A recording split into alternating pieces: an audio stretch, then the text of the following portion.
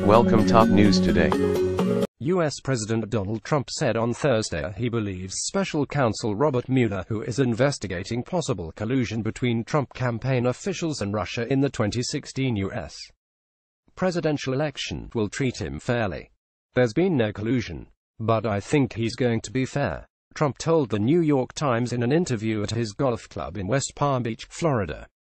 Some Republicans in the U.S. Congress have in recent weeks accused Mueller's team of anti-Trump bias, and have said that public trust in the investigation has eroded.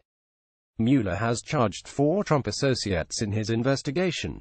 U.S. Deputy Attorney General Rod Rosenstein said earlier this month that he was not aware of any impropriety by Mueller's team. Trump also told The Times he has been soft on China on trade and complained about oil shipments to North Korea despite sanctions over Pyongyang's nuclear program. "Oil is going into North Korea. That wasn't my deal," he said. Earlier on Thursday, Trump wrote in a post on Twitter that China has been caught allowing oil into North Korea and said such moves would prevent a friendly solution to the crisis.